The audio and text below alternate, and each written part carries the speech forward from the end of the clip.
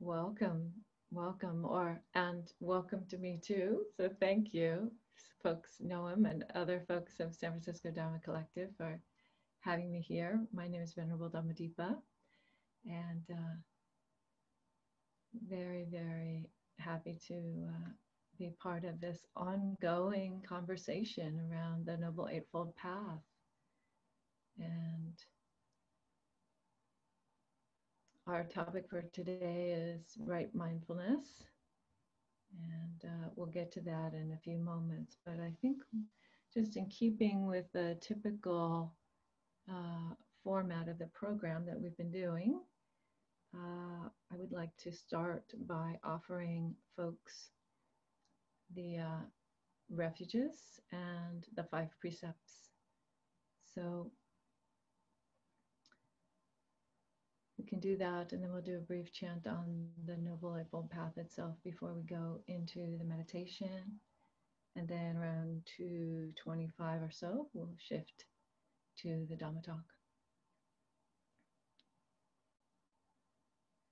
So Noam, if you could bring up those 5 precepts, the refuges and 5 precepts.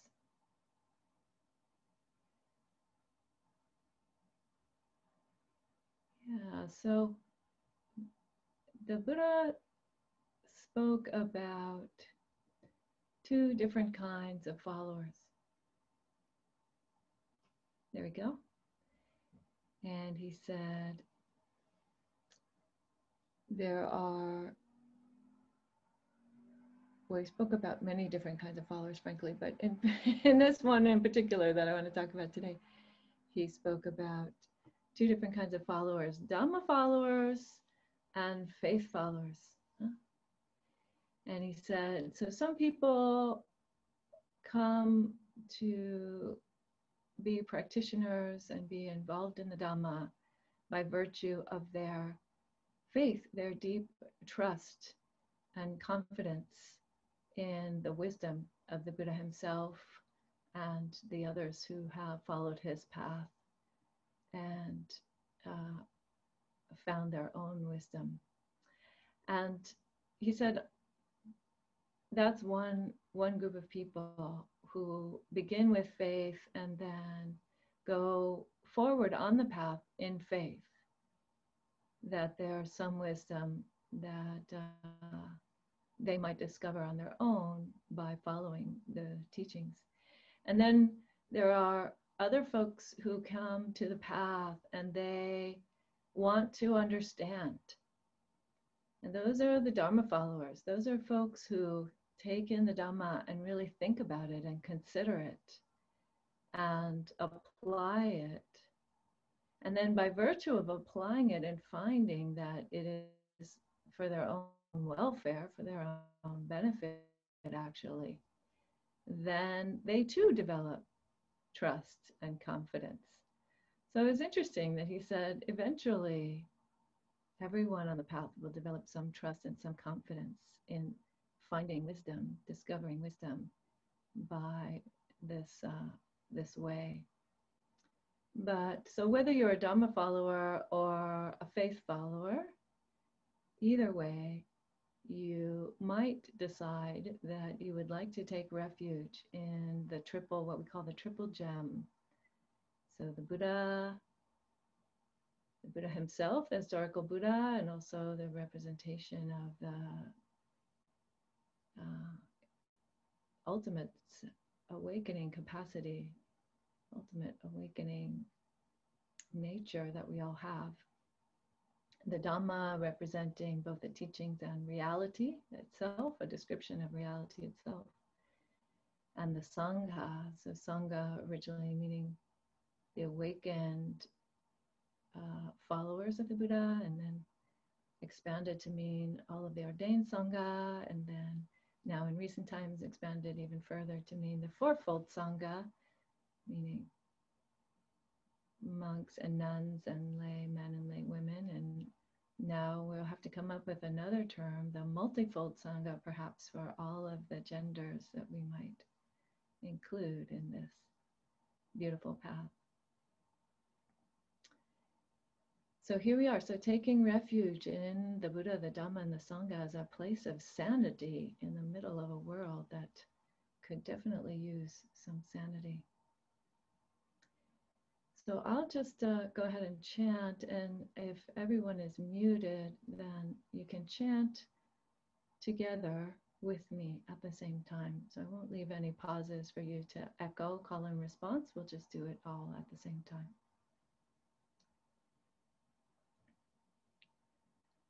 Namo tassa bhagavato arahato samma sambuddhassa.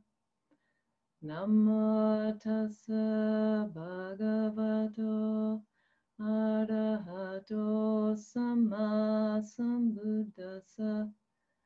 Namo tassa bhagavato arahato samma sambuddhassa. Buddhang saranang gacchami. Dhammang saranang gacchami. Sanghang saranang gacchami. Dutiyampi buddhang saranang gacchami. Dutiyampi dhammang saranang gacchami.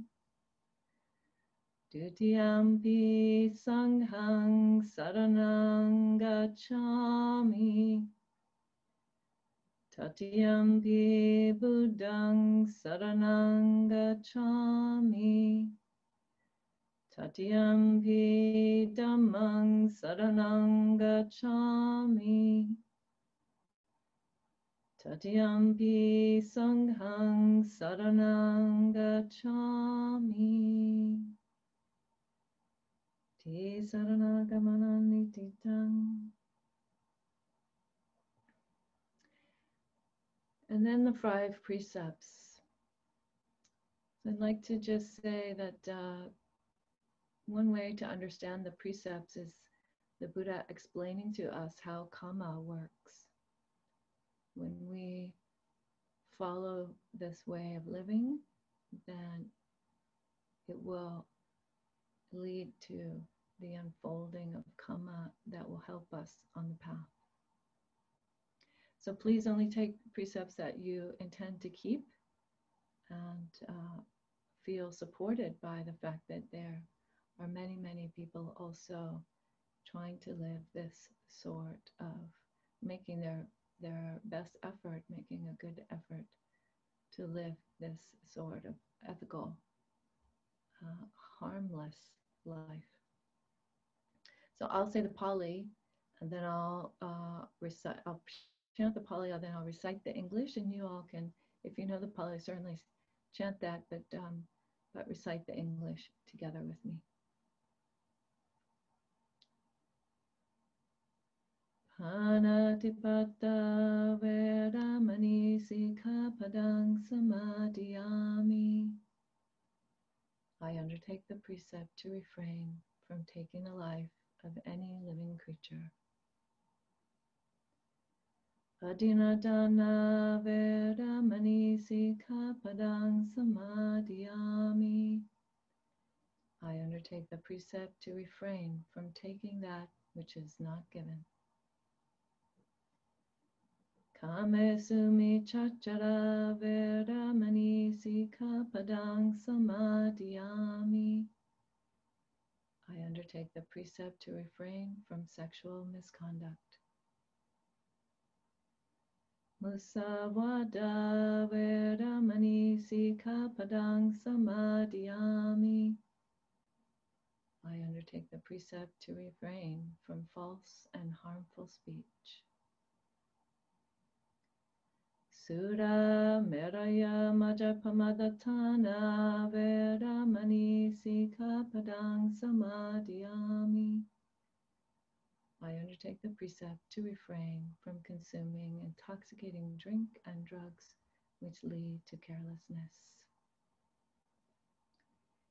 Imani pancha sikapadani silena sukatinyanti silena poka sampada silena nibutinyanti tasma silang visotaye. These are the 5 precepts. The precepts are the source of true happiness, true wealth, true peacefulness. Sadhu, sadhu, sadhu. Yes. Let virtue be purified. Beautiful. So we have established our intention for living a beautiful, ethical, harmless life. And that helps, actually. The Buddha said that's actually even a prerequisite for being able to make progress in the meditative sphere of the path. So then we could move on to the next chant there, Noam, if we move on to the Noble Eightfold Path. And I don't recall right now how many times it is that we've been chanting those.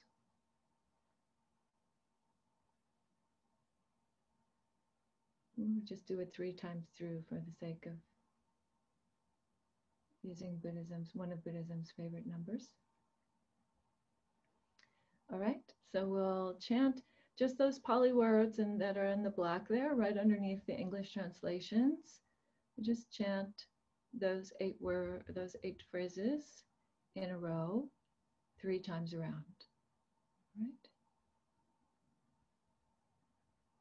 Samma ditti, samma sankappa, samma vacca, samma kammanta, samma ajiva, samma vayama, samma sati, samma samadhi.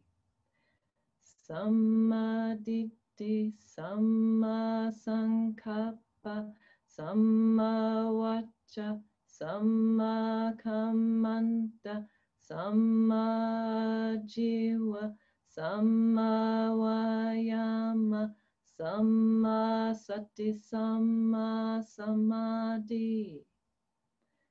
Samma ditti, samma sankappa, samma vacca, samma kammanta, samma jiva, samma vayama, samma sati, samma samadhi. Sadhu.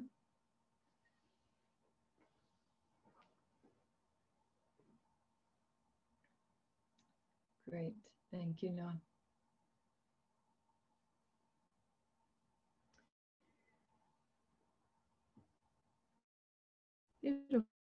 Beautiful. So at this point, I'd like to just move directly into the guided meditation.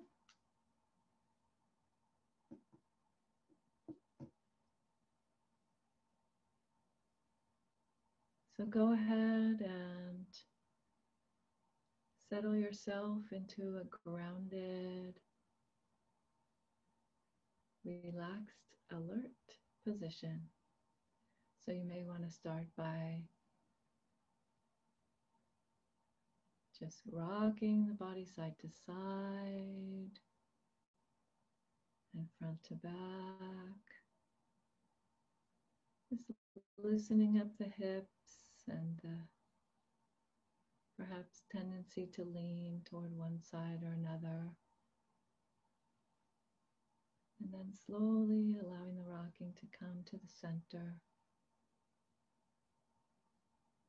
And as best you can, allowing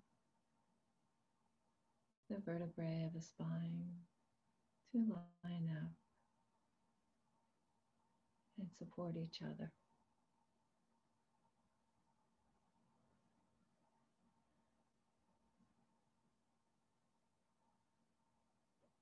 And then with that alignment, allowing the head to find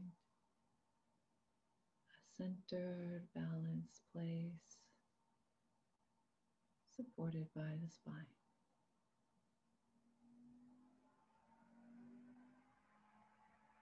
Perhaps experimenting with it a little bit further back than what you usually do.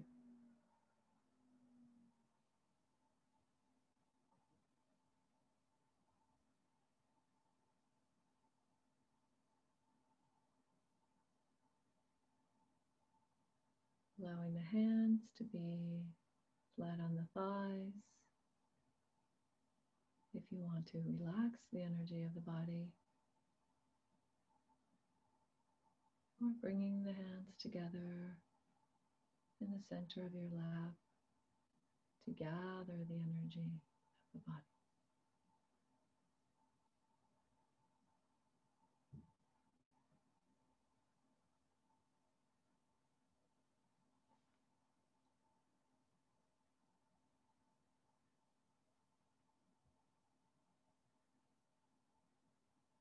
And now, in this state of alignment, you can allow the bones of the body to carry the weight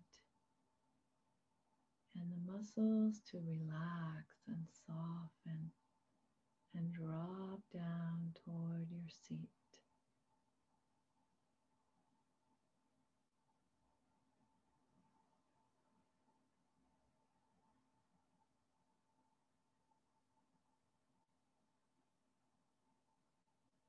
Letting go, softening, widening the muscles as best you can. Just inviting them to let the bones do the work.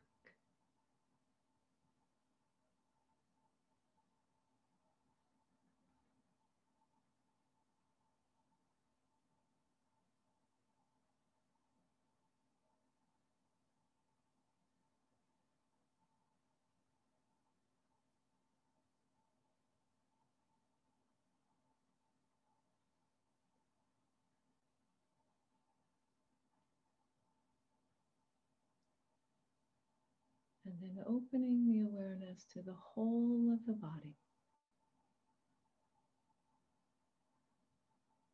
Just taking in the whole body at once.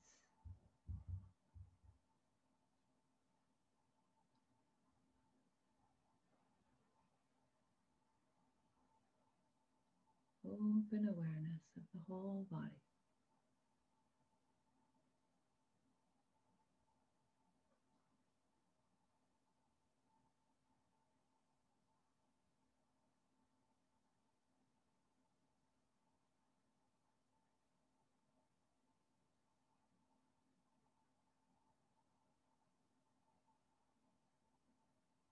And perhaps when noticing the whole body, then you discover the breath, breathing the body.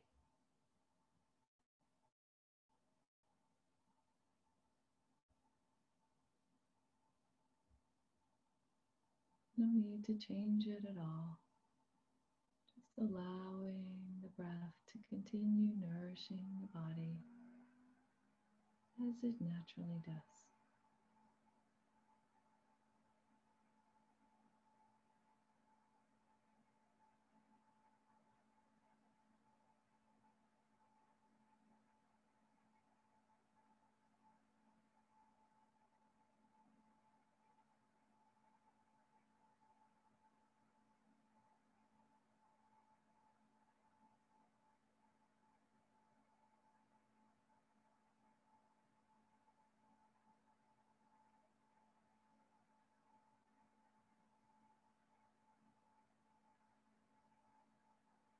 And then moving the attention to the feet.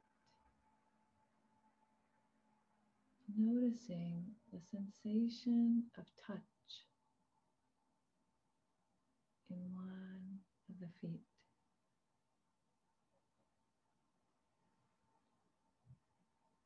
Just observing.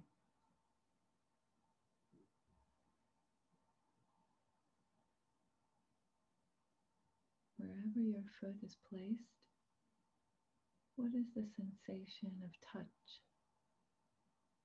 in the foot?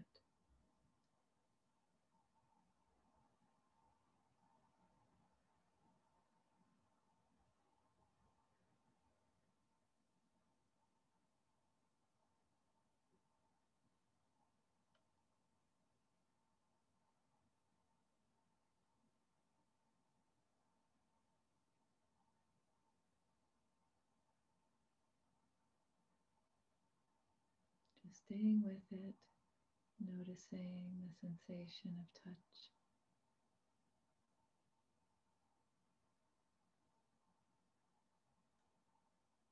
Perhaps observing whether it's pleasant or unpleasant or neutral.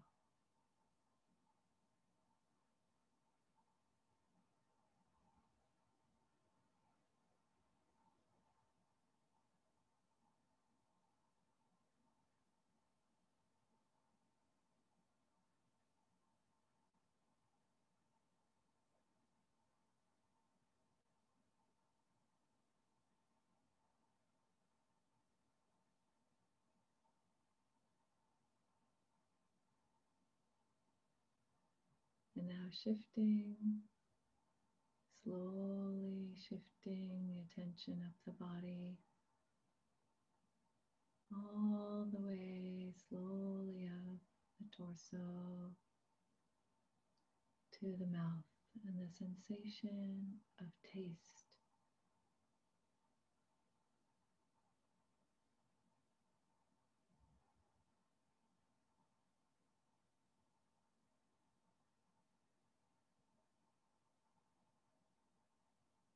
Could be neutral, could be pleasant, could be unpleasant.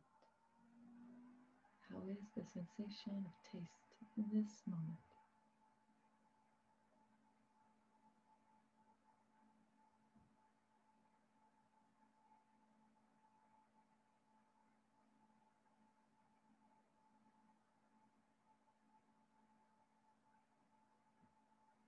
Just staying with it.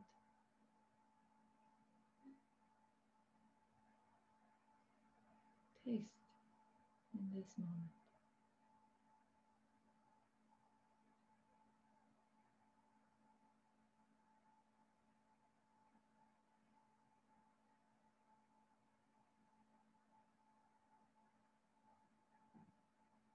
Now shifting to smell. What kind of smell is present in this moment?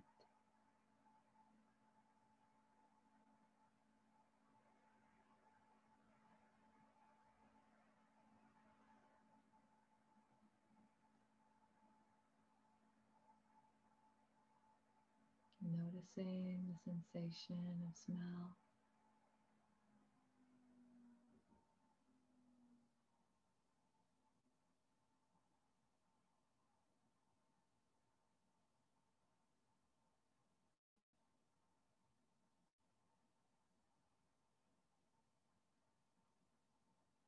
Perhaps it's very subtle.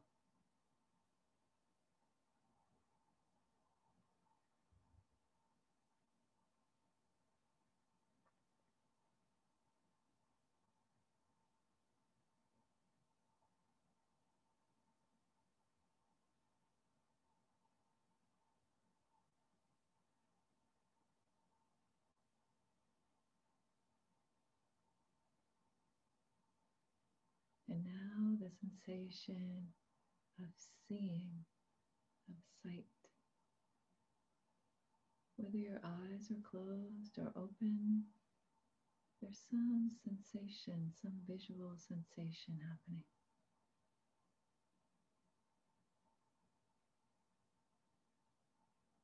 Yeah, so just gently observing. What's the sensation of sight in this moment?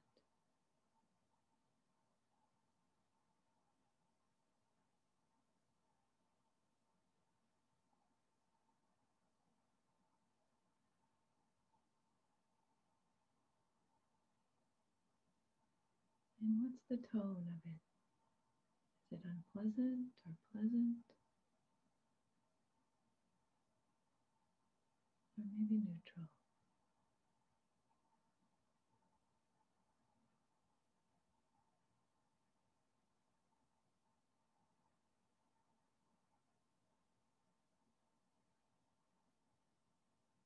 No need to strain, just taking in the visual sensation of sight.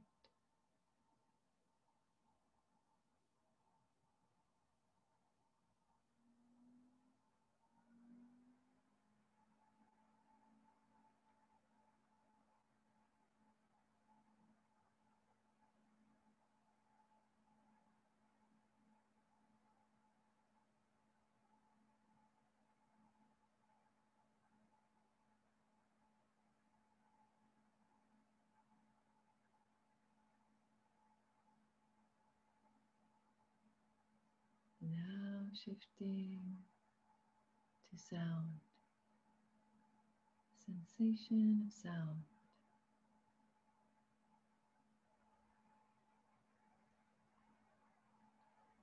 Observing the sounds of this moment.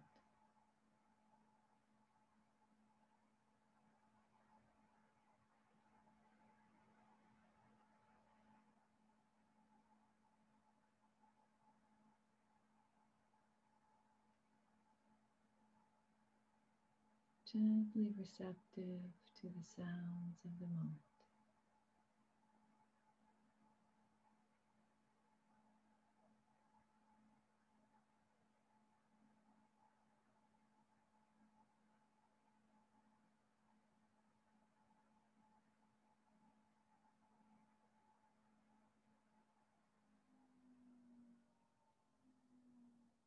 Is it pleasant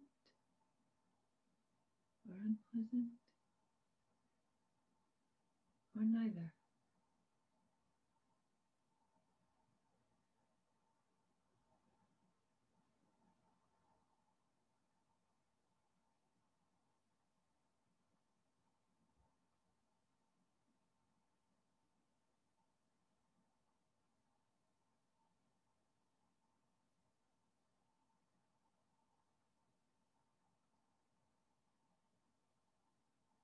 Staying with the sounds of the moment.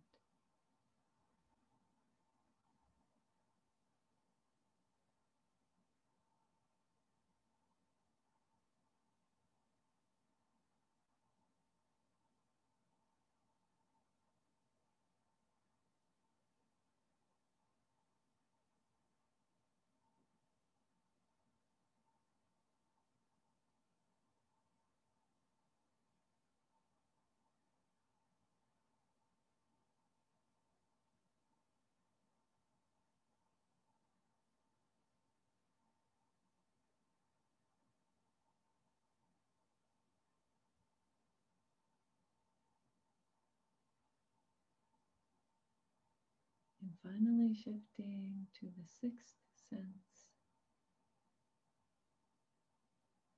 of consciousness, thoughts as sensations.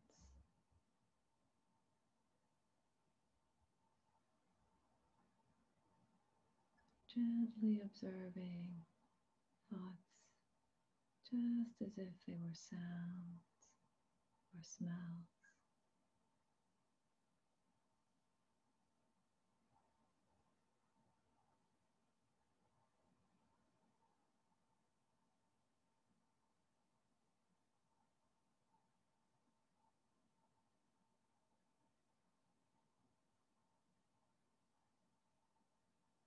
Thoughts as objects of the mind, just phenomena passing through.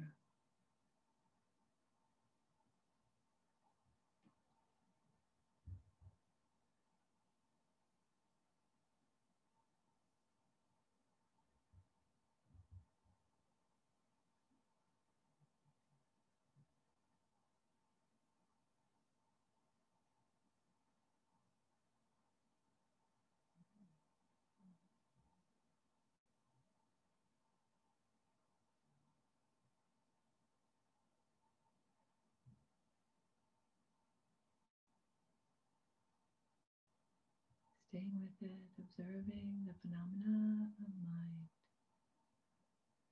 sensations in the mind.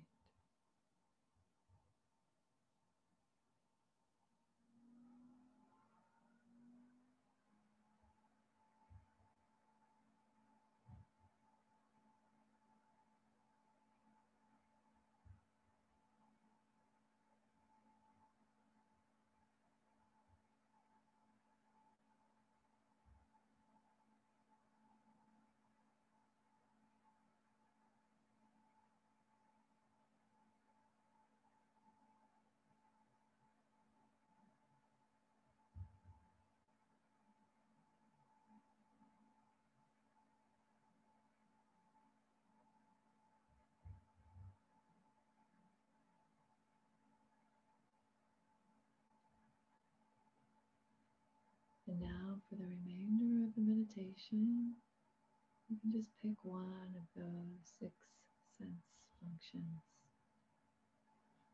6 sense doors,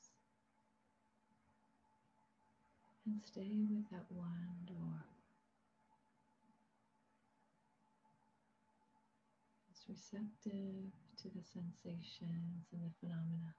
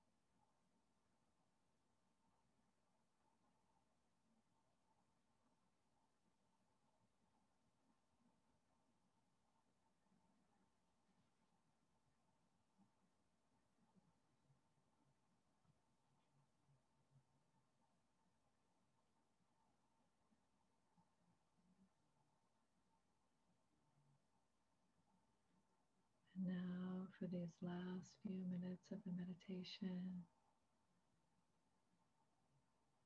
opening the awareness to the whole body again.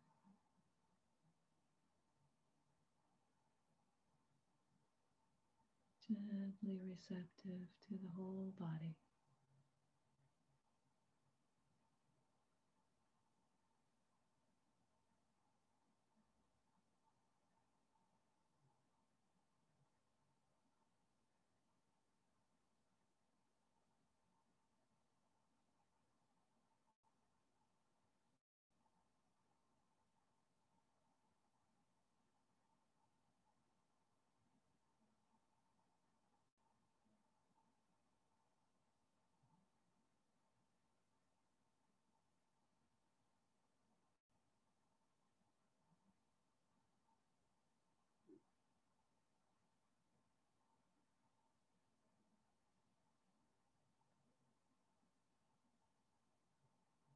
Becoming aware of the breath, breathing the body.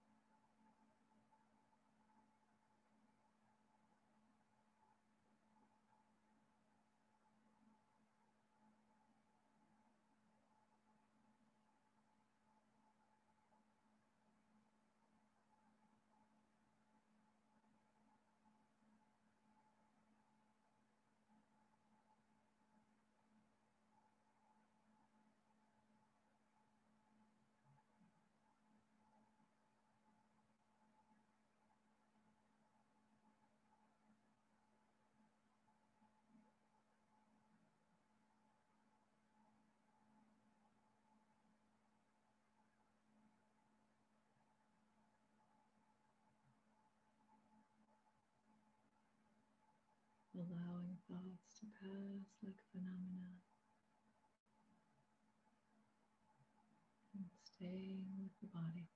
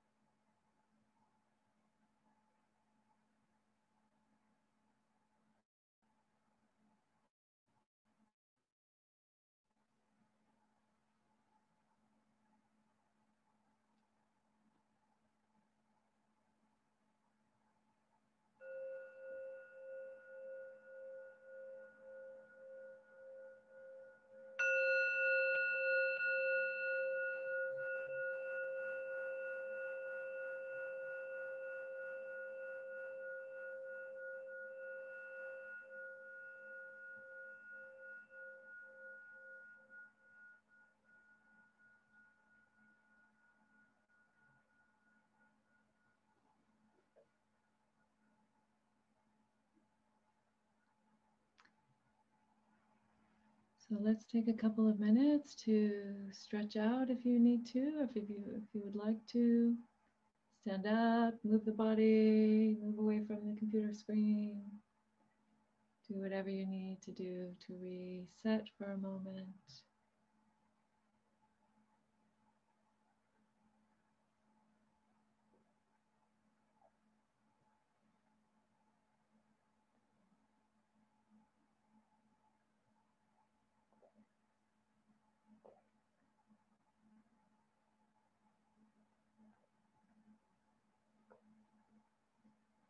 Okay.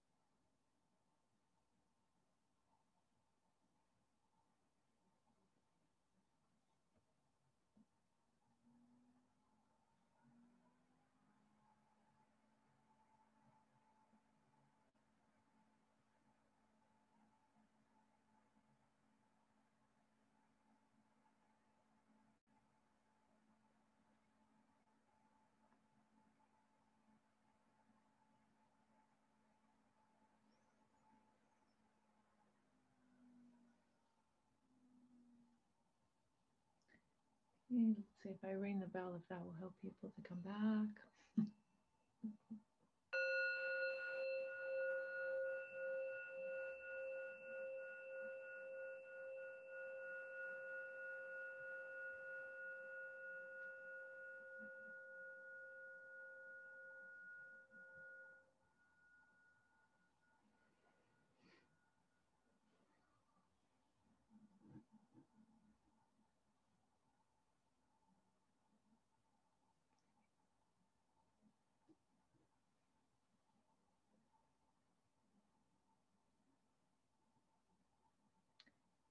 Welcome back, everyone.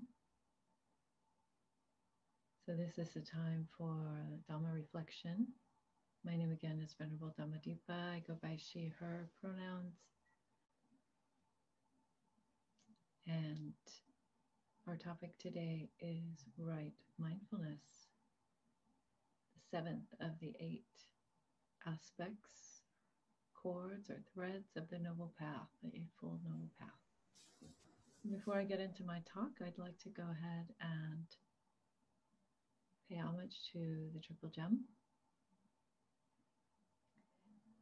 Namo tassa bhagavato arahato sama sambuddhassa. Namo tassa bhagavato arahato sama sambuddhassa. Namo tassa bhagavato arahato sama sambuddhassa. Buddhang dhammang sanghang namasami.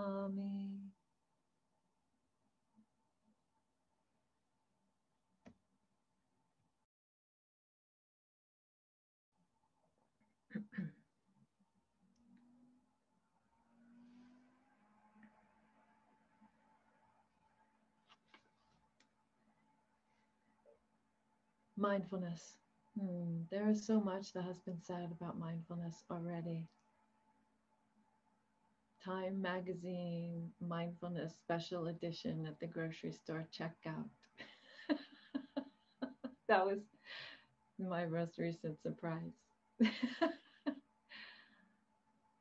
And there's still quite a bit that could be said about mindfulness. So hopefully I will be able to share something with you. But I'd like to start, first of all, with a story. A story about many years ago when I was a monastic in Japan. So in Japan, the practice of alms collection is called takuhatsu. And in the fall, we go on Aki Takuhatsu. Fall Takuhatsu means going out to the 27 or so sub-temples of the larger training monastery that I lived in, and going and visiting all these little towns in rural Japan, and visiting them and chanting at literally every doorstep in those little towns, and chanting the Heart Sutra and collecting dana. And one day we were out, and so we go out in groups, usually everybody except the person who's staying back to cook, or sometimes also the office person, but generally everybody would go, and it's a small monastery, so we'd go out, about 20 of us in groups of 4. And for whatever reason this day we had split up into a couple of towns, and so there I was, one of 2 groups of 4, and we were in this small village. And most Japanese rural villages are fairly compact. The houses are fairly close together, and so are the streets. The streets were sometimes so small that it's hard to tell, like, what was a street for cars and what was a walking path for people. But in this particular town, it was the other way. We were in this town that had these like very long, winding roads, and the houses were kind of separate, like these big tentacles of an octopus coming out, like just random, seemingly, roads. And anyway, we got there in the morning and started coming to, going door to door as we were doing usually. And nobody had answered the door at numerous places that I'd been. So I'd already been to a whole block full of places and nobody was answering the door. And usually that would be kind of no fun because then I don't get to see the people. But on this day, I thought, well, it's a beautiful day outside. And so I'm just going to enjoy the weather and walk these nice, long, windy streets and make my way and not worry about getting lost, which was the usual situation for me of getting lost or having to find my group, having my group have to find me. But on this day, I wasn't worried about that at all. And so there I was. And so we have this bell that we ring. I should have brought it with me, actually, from upstairs. This very, very loud bell that we ring as we're going along so that people know that we're around, that we're in the neighborhood. And so I was ringing the bell and listening to the sound of it. And I was enjoying the sunshine, the light. It's fall, so it's very nice, crisp, cool temperatures on my skin and feeling the ground under my feet. So we hand wove these little sandals that we walk in, and just even how that fall air even has kind of a nice crisp, clean taste to it. So there I was walking, and I looked to my right, and to my right there was a rice paddy. Now, maybe some of you have traveled in that part of the world. You might know, or in other parts of Asia, you might know, like, rice paddies are everywhere. In rural Japan, they're everywhere, literally. I had probably seen thousands and thousands already in my short time that I'd been in Japan. Probably at that point about a year or so. And part of that is because people grow rice even in their very small plots. If they have a small home with a small plot of land, they'll grow rice for their family. But I looked to my right and there was a rice paddy and I was captivated. Like all of a sudden, it was these beautiful colors, this citron green and then emerald and then gold and the light was kind of dappled because there's a little bit of clouds, and so it would and they were swaying in the breeze, this fall breeze that was happening, these stalks of rice. So the rice paddies, maybe you know, are sort of covered in a little bit of water. There's a little bit of water, standing water at the base of it, and then it's a long little stalk like this, and then the rice is actually at the end of the stalk, and so the stalks tend to move in the breeze. And this was just the most gorgeous thing I'd ever seen. I stopped walking and I just looked and absorbed this scene for a little while. And then noticed again, behind that paddy, there was this little bit of a hill, like a mountain, and the brown of the hill coming forth and so on. Anyway, I stood there for quite a while looking at this and taking it all in. And it wasn't until later that I realized that that what had happened in that moment was that was just a moment of very, very crisp mindfulness. That was just a moment in which, because I had been tuned into my senses, right? So I was aware of the light and I was listening to the sound and I was feeling the temperature and I was smelling the air and tasting the air and all of these things, that I had this moment of experiencing what Ajahn Brahm speaks about, of the bliss of the mindfulness of just a regular everyday moment. So even looking at this thing, this rice paddy, which is no big deal, it's a rice paddy, was incredibly compelling and joyful and so clear that I still remember it to this day. That was 2006 or 2007. I still remember the colors of that particular rice paddy and the movement of the thing. Not because I'm anybody special, but because that is the nature of the compelling experience that we have of the world in a moment of deep mindfulness. And I think that up until that point, so I've been practicing a long, long time by that point. I'd been practicing about 19 years at that point.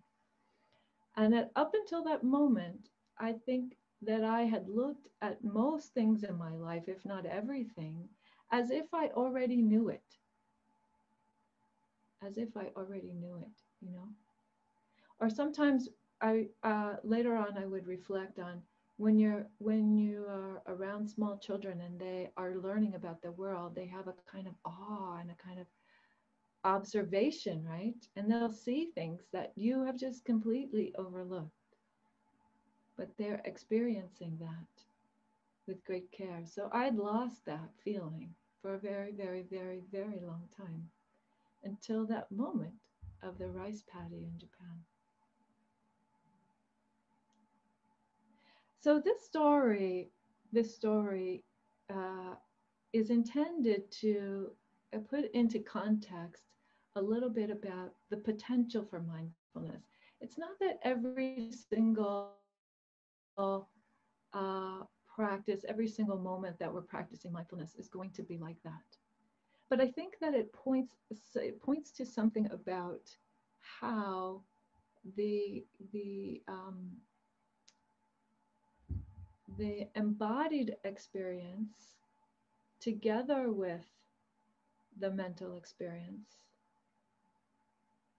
could click in such a way that there was just a different sensibility about it. So for this reason, also mindfulness has been compared to like a flashlight. Like, oh, whoa, suddenly, right?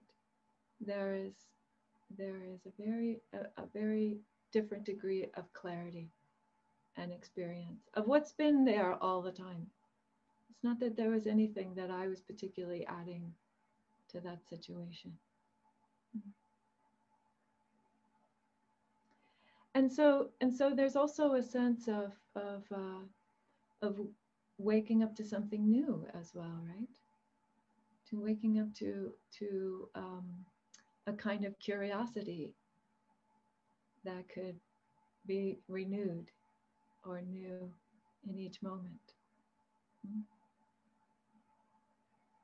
A kind of not knowing what's there, even after all these years, even after lots of travel or education or concepts or whatever it is that you think you know, history, experience, whatever it is that you think you know.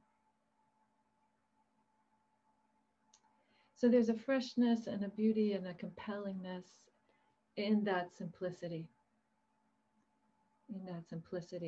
And recently I was revisiting this very pithy little book, which I recommend if I haven't already. This very pithy but handy, and I would say wise book by Bhikkhu Bodhi on the Noble Eightfold Path. So if you're following along with the nuns on the Noble Eightfold Path, this is a very good one. It's just called that, The Noble Eightfold Path, The Way to the End of Suffering by Bhikkhu Bodhi. And he says quite clearly about mindfulness, he says the task of mindfulness is to clear up the cognitive field, period. To clear up the cognitive field.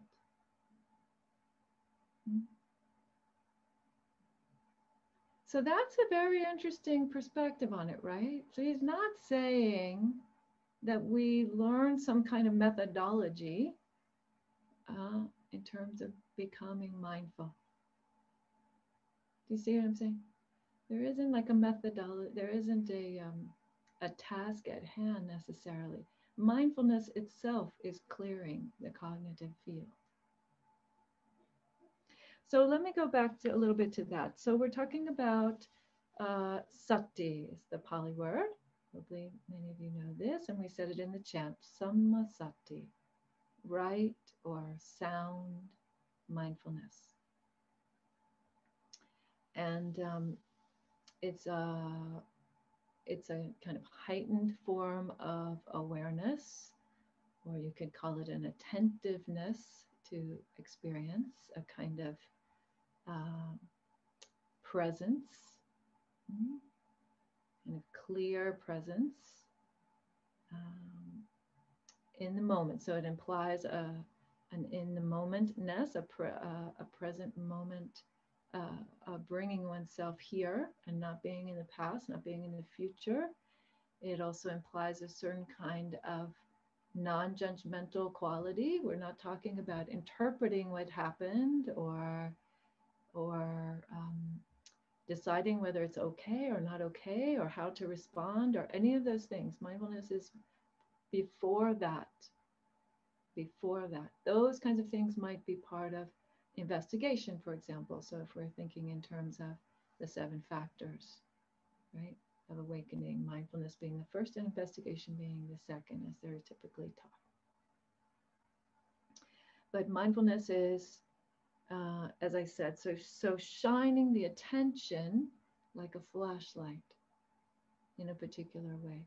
Or the traditional metaphor that's used in the discourses. Of course, mindfulness is all throughout the discourses, but one particular metaphor that I really enjoy, that I think can be helpful for us, is to think about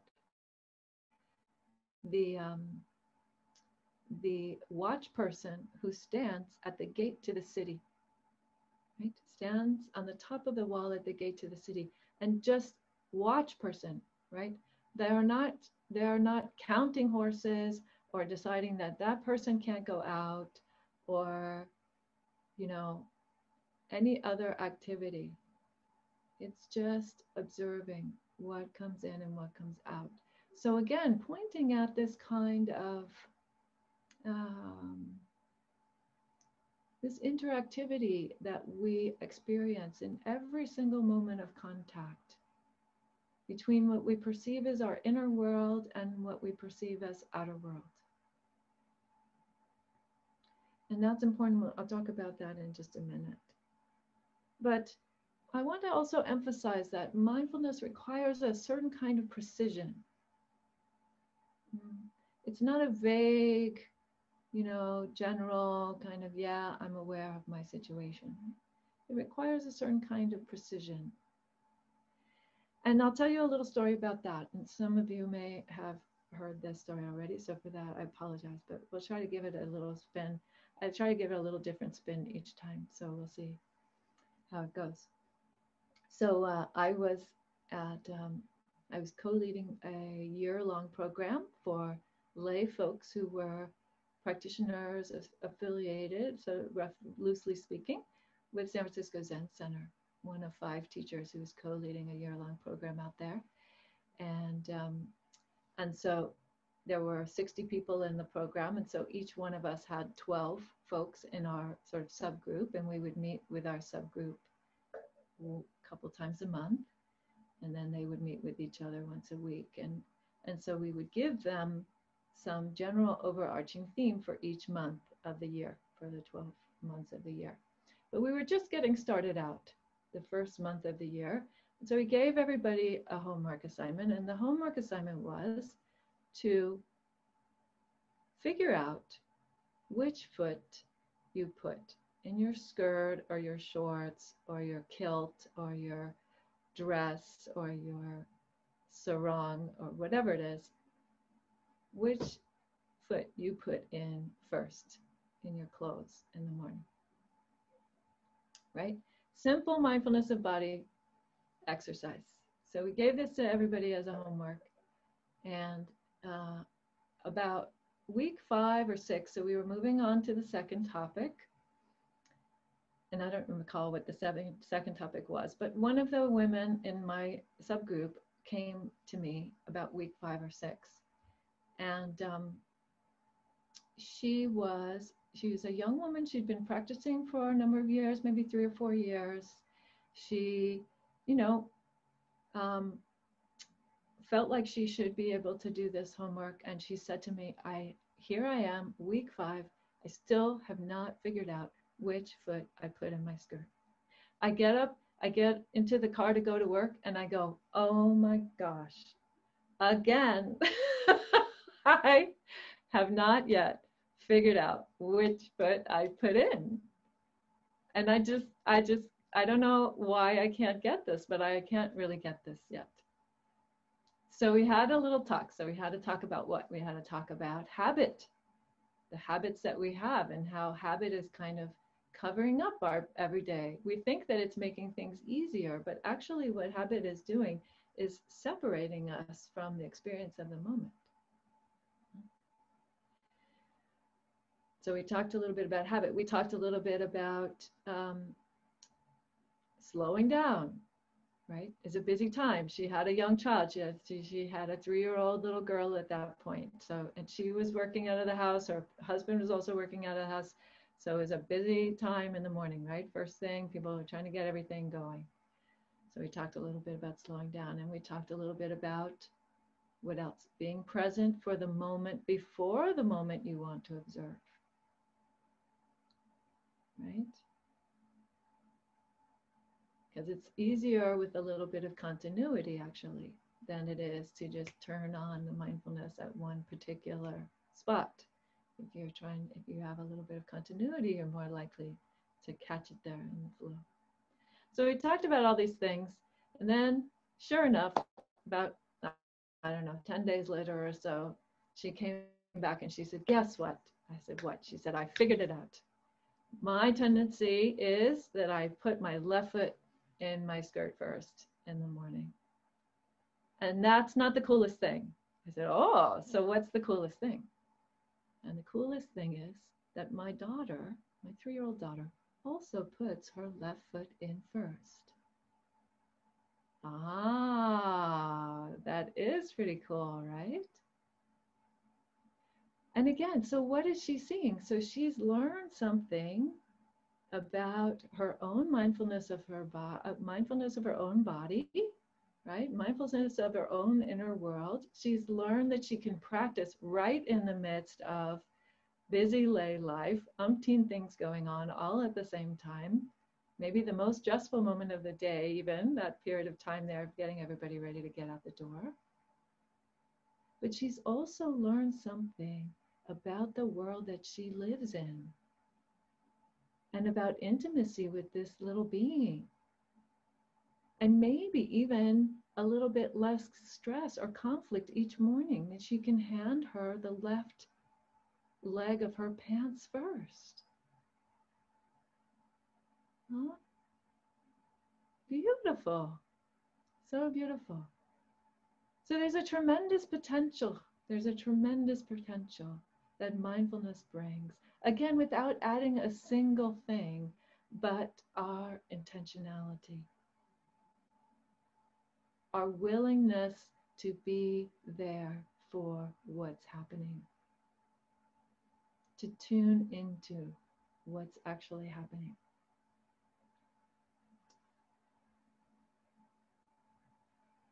And there's a freedom actually from the habit pattern of mind also, right? So she had been just kind of on autopilot all that time and not even realizing that until that moment of seeing the left foot, you know?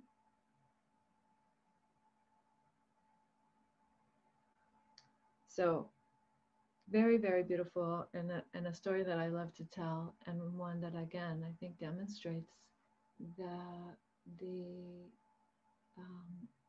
the way in which mindfulness is not just about some kind of mental turning or some kind of mental observation, right?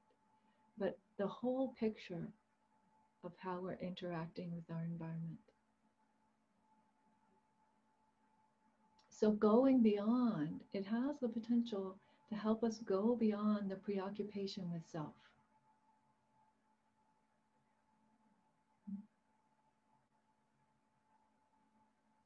So traditionally, the way that right mindfulness is defined is the 4 satipatthana, the 4 foundations of mindfulness. And that's why we started out with the foot in the shorts exercise, right? Because the first foundation of mindfulness is mindfulness of body, as the Buddha described it, right? So he gives several practices in the Satipatthana in terms of becoming aware of the breath. And then he talks about a study of the features, the actual organs and fluids and things of the body, right? Thinking about the anatomy of a human being. So interesting, right? So interesting. So I don't want to spend a lot of time on the detail of that, but we can come back to that if people are interested.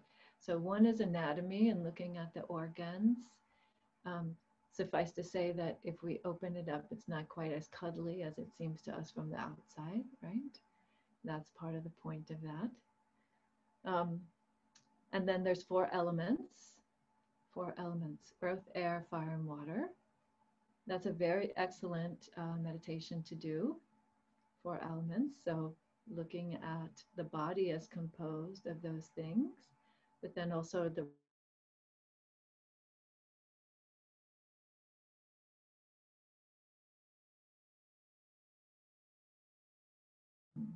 qualities, so solidity and a kind of softness or fluidity and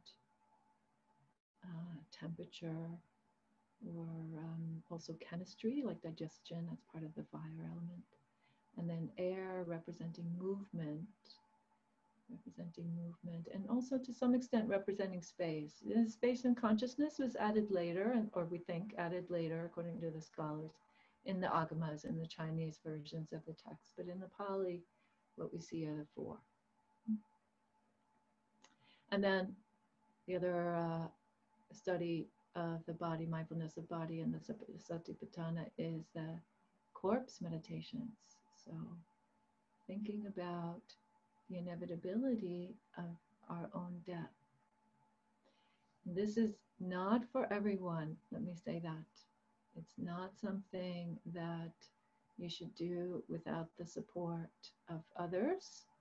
And if it brings up a lot of fear or despair, then definitely set it down. Even in the Buddhist time, there are some suttas about folks who had a difficult time with that particular teaching. But I think that the reality, one of the things that I have been very heartened to see, particularly as someone who later after my Japanese training had chose to go and spend some years in chaplaincy, both in the hospital and in hospice. One of the things that I'm heartened to see is that there's more conversation about death in American society now than there used to be. I think that that's something that's becoming a little bit more approachable, that conversation. So mindfulness of body, and then shifting from mindfulness of body, the next one is mindfulness of feeling. That's the second of the 4 foundations. So those ones that I just mentioned were all together in the first foundation, mindfulness of body, and then second foundation is mindfulness of feeling. And I brought my only and therefore my favorite prop that I use for Dharma talks, which is the contact, what I call the contact ball. That's right, you come look there, Bill. So feeling arises out of contact. And what is contact? The Buddha said contact is when you have a sense organ and a sense object, the object that goes with that particular sense organ, and conscious awareness. When those 3 come together, then there's something called contact, right? So just as we were doing in the meditation earlier, that's why we did a 6 senses meditation. So you have the ear, and then when there's a sound that comes into contact with the ear and a consciousness, that's important that there's some conscious awareness, right? So if you're asleep, for example, there might not be a conscious awareness of the sound happening there. So that's not a contact that's going to bring up the same kind of feelings. Or if you are in a coma, for example. In fact, one of the ways that medically people are defined to be dead is when we contact them, we do things like, the doctors do things like poke them or do a clap or something and see that there's no brain activity that responds to that. That's one of our approximations for awareness is brain activity, but don't be limited to that by any stretch. In any event, the contact pulse. So this is what happens. So you have an ear, you have a sound meets your ear, and then you have a awareness of that. And then what happens is that, according to the Buddha, you have a moment of ear consciousness. And that ear consciousness starts, and then it changes, it does its little thing. It's not the same the whole time, but then it has a definite ending. Right? You have a moment of consciousness of each kind of sense consciousness. And this is also why we looked at the mind, we sat with the mind as an organ of consciousness, because there can also be feeling tones, right? So feeling tones are whether it's pleasant, unpleasant, or neutral. Feeling tones associated with what? With thoughts as mind phenomena. So studying feeling tones, that's your second foundation of mindfulness. And then the third foundation of mindfulness is mind, mindfulness of mind. This one, that's a big topic. I'm going to probably talk about that tonight with the Berkeley Sangha. So if you don't have anything else to do the rest of the day, you always tune in later, 6:30 tonight with the Berkeley Sangha. Mindfulness of mind is something along the lines of, you could say, the characteristics or the attributes of mind. Different from mind states. Usually mind states would be in the fourth Satipatthana, which are the Dhammas, right? Referred to as the Dhammas. So the Dhammas are typically, again, looking at the Agamas, slightly different than they are in the Pali text, but the two categories, the two areas that we see in all of the parallels are the 5 hindrances and the 7 factors of awakening. And looking at those, what we see is that one way that I'd like to sum them up is to say, it's looking at states of mind that lead to greater suffering or states of mind that lead to freedom from suffering. That's the fourth Satipatthana. And the third one, again, looking at the attributes of mind or the characteristics of mind. It's mind, you might say, as the container for those states, the kind of mind which can be, for example, one of the attributes that's mentioned by the Buddha in the Satipatthana is it a mind that's constrained, or is it a mind that's open? Is it a mind that's confused, deluded, or is it a mind that's liberated? So mindfulness of mind is looking at, you could say, the general characteristic of a mind in the moment. So one way to think about that, one way to touch into that, it's not a Satipatthana practice, but in the Brahma Vihara practice, right? If you're doing a radiating Brahma Vihara, that's your mind, that idea of the light going out, that's your mind, right? So at the end of a Brahma Vihara, to come back to a reflection of, oh, how is the mind now? This incredibly vast, bright, joyous mind of a Brahma Vihara. Right? Not a particular state, it's not thinking about one thing or another. It has that attribute, though, of the luminosity. So now I've already run over my time, and goodness knows, as I said, there's so much more that could be said, but I want to say thank you all for your presence and your practice. And please be well and take care of one another and be safe and be mindful. Just chant a very brief Blessing. Bhavatu sabha mangalang rakantu sabha devata sabha buddha nubhavena sada soti bhavantu te. Bhavatu sabha mangalang rakantu sabha devata sabha dhamma nubhavena sada soti bhavantu te. Bhavatu sabha mangalang rakantu sabha devata sabha sanghanu bhavena sada soti bhavantu te. Means by the power of the Buddha and the Dhamma and the Sangha, may you ever be well.